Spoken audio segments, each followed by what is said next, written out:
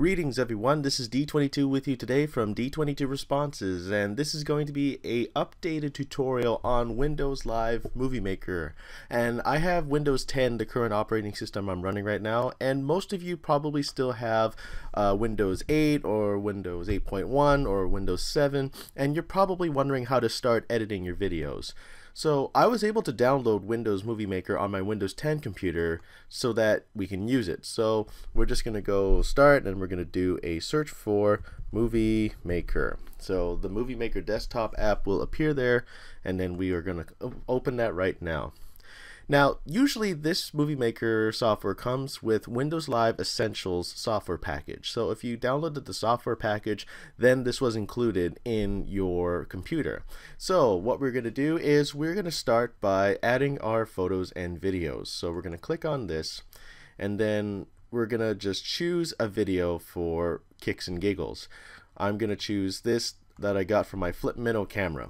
And what will happen here is that Movie Maker will prepare the files, and depending on how long the file is, it will just calculate the size, and it may just take just a few minutes. So while that's going on, I'll just explain to you the other features.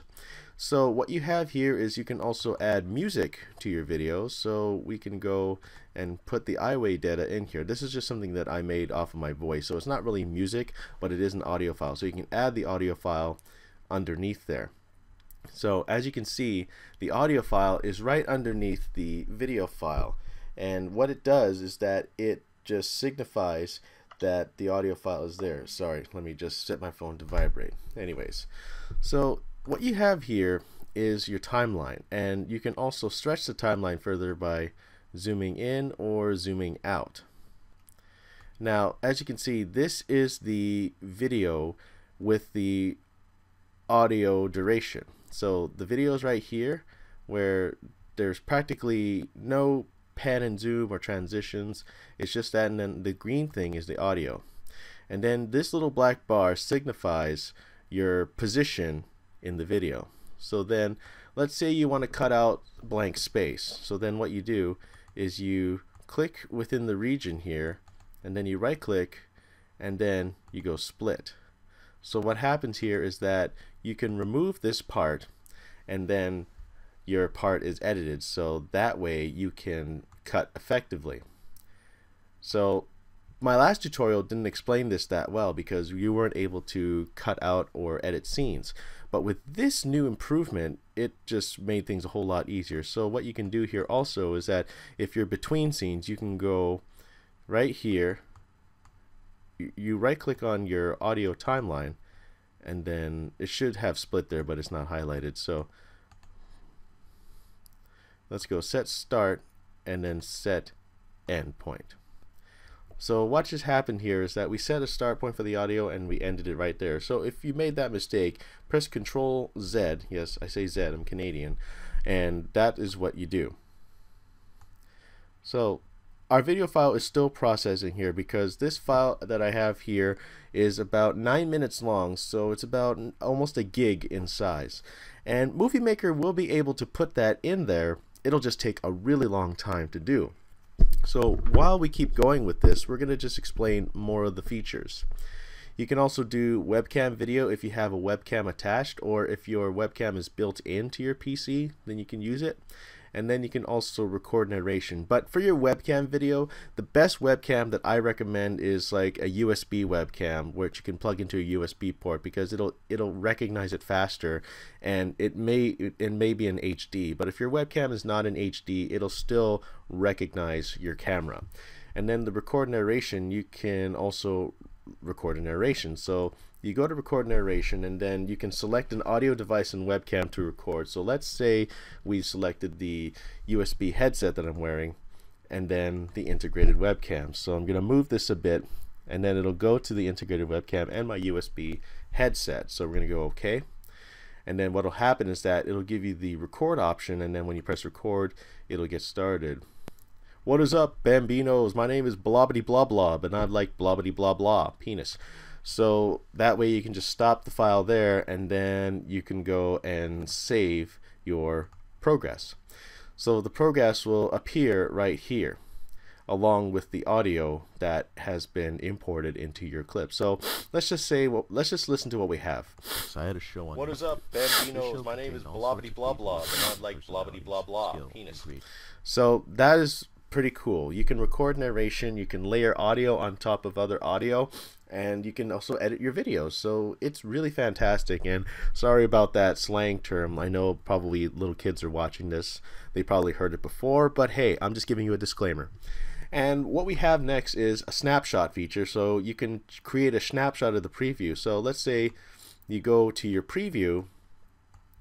We'll just wait until this finishes importing. Once the clip finishes importing, it is a really big file, not gonna lie. It will allow you to view and take a picture of the snapshot to use as a thumbnail.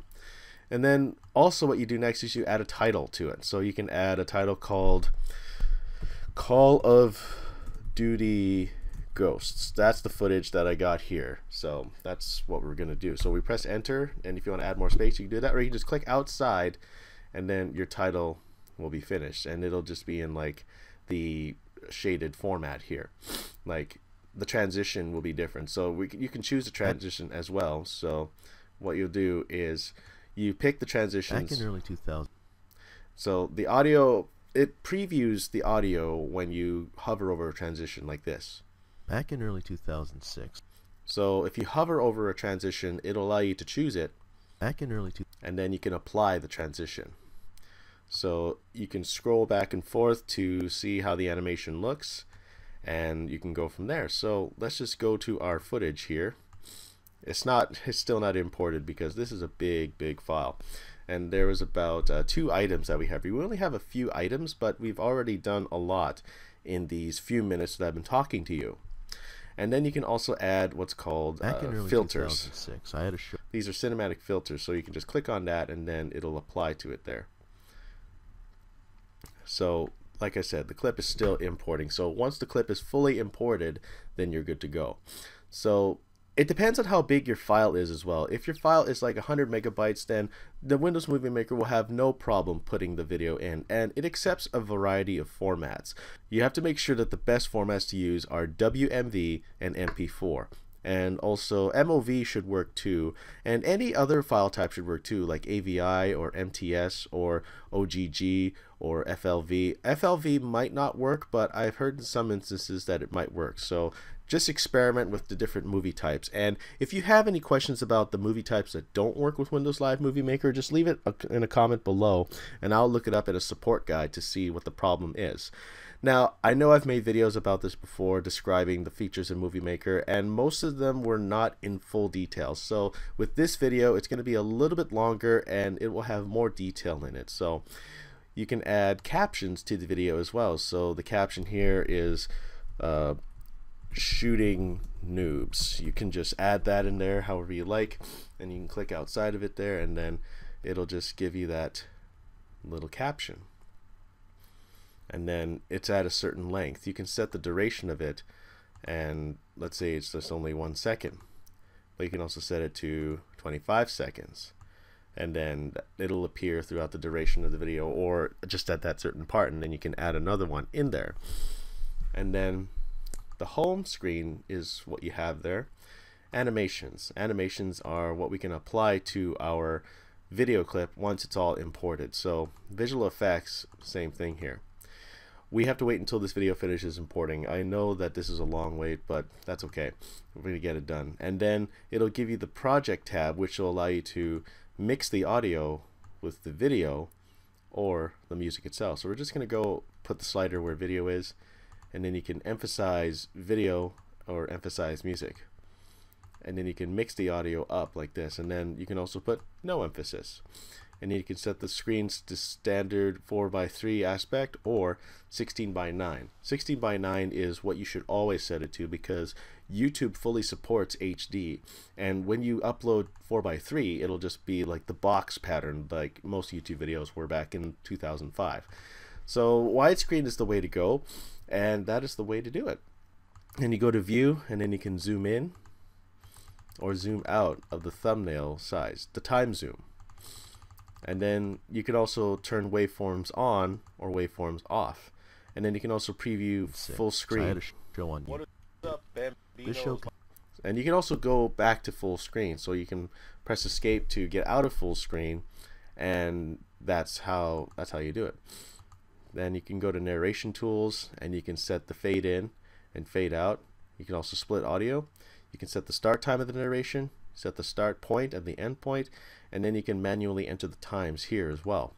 And then same thing with the music tools. It's the same setup. And then text tools, you can change fonts, you can add font size, transparency, bold, italic, strike through. Okay, our video is done importing. So basically it was a 900 meg file that we've imported. So what you see here is Call of Duty footage. So we're just going to skip ahead a little bit, and then it'll just give us that's basically the duration of the film. And then we're just going to preview something. You see, that's Call of Duty Ghosts. That's my TV screen recorded from my flip cam with my multiplayer footage. So that is basically what you're seeing there. It's about 10 minutes in length, this video, and it's pretty it's just a video that I just put together because I wanted to do something for a gaming channel and all that. So I do have a gaming channel in my description below if you want to check it out. So yeah, that is how you normally do things. We've just explained how to add audio, how to do voice narrations, how to add titles. Now for the animation part. So we're going to go to the animations, and then you can preview the animation and go to visual effects, and then you can apply visual effects, which is threshold. Back in early 2006. So we're going to apply the black and white effect to our video. So as you can see here, the black and white video has been applied, and you can also do cyan tone. So we're going to leave the cyan tone, and then you go to project. We've already went over these, and then you can also fit to, well, if the music fits to the length of the video, this will be highlighted. But if you don't have a 10-minute song, it won't fit the 10-minute video. And then for the view, you can go thumbnail size, extra large icons. That's what we did so that we can see the waveforms. And we also taught you how to split audio. So what we do here is we right click, then we go split, and then when you split that, you can go remove. And that is how you split videos. You just have to check your wavelengths and your lines to make sure that the audio and video match up, and if they do, then you can properly cut the video. Now before, on this last video, I explained that you couldn't, but I think this is an update to the Movie Maker, so now you can. So let's say you're done with your project and you've put your text in, you've put your animations in and everything, and you're finished. So what you do is you go home, and then you can rotate the video a certain way. Like if you have like a iPod video, you can rotate it left or right to adjust to the aspect ratio. So I'll show you what it looks like here.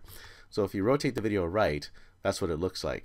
And then you rotate it left to turn it back. So let's say you recorded something from your iPhone or iPod and it was like this box-like shape. You can rotate it so that it goes full screen, so that it renders on your video.